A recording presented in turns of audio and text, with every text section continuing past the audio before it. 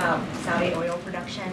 Over the summer, did the U.S. strike a deal with Saudi Arabia to boost oil production? Look, there was, and we talked about it before the trip, that energy security was going to be something the president talked about when we went, that we were having conversations with Saudi Arabia before the trip about better balancing supply and demand.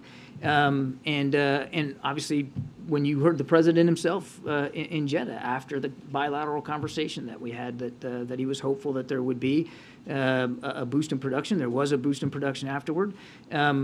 What I would tell you is, and I've seen the press reporting on this, there were discussions before the trip, obviously, about a better balance of supply and demand to stabilize the energy market. Of course there was, and we talked about that openly.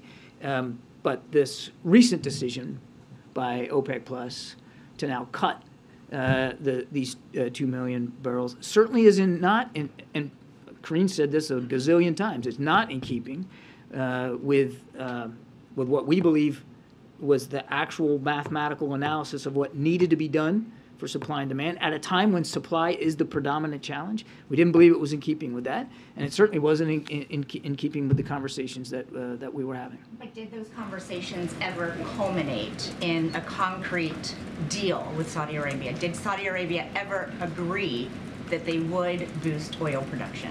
Again, I'm going to go back to what I said before. There were conversations before the trip, as you might imagine there would be, about an architecture that could better balance supply and demand to include what ended up as an increase in production at the end of the trip. I think I'm just going to leave it there. And then just a quick follow-up then on OPEC's decision, because the president said there could be consequences. Do you have any update on what those might be? No, the president's national security team is taking a look at that right now, internal here to the National Security Council, looking at options. Looking at this bilateral relationship with Saudi Arabia and what options we would like to tee up to the president for him to consider going forward. But the president also said he wants to talk to members of Congress, and obviously the members of Congress are not here in town. So we're not in a hurry. We're not in a hurry, and we don't need to be in a hurry.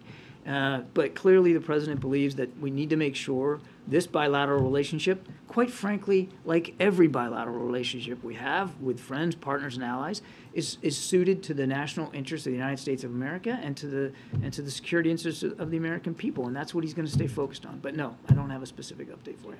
Staying on that topic, the Saudi energy minister said yesterday that when it comes to this conversation, his country is taking the maturer route.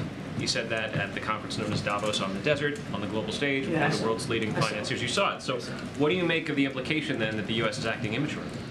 I obviously refute that, of course. This isn't look, this isn't, it's not like some high school romance here. We're talking about a significant, important bilateral relationship, a partnership that has survived over 80 years, an important partnership, a strategic partnership. We said that even before the trip. And I don't think talking about it in terms like that necessarily lends the gravity of how important this relationship is to the way that we're considering it. The decision was regretful. It was, as the president said, a mistake to make that cut. It was certainly not in keeping with our analysis of what needed to be done to help better balance supply and demand on the market. Now, look, we have not seen the decision itself result in an increase in oil prices. In fact, oil prices continue to come down. They're down like 30% right now from June. And, of course, prices at the pump here in the United States are down about $1.20 since about that same time frame. So we haven't seen a radical effect here on prices, but that doesn't mean that we're all of a sudden happy about the decision. At a time, as I mentioned before, when supply on the market is the predominant challenge, we felt that this was short-sighted.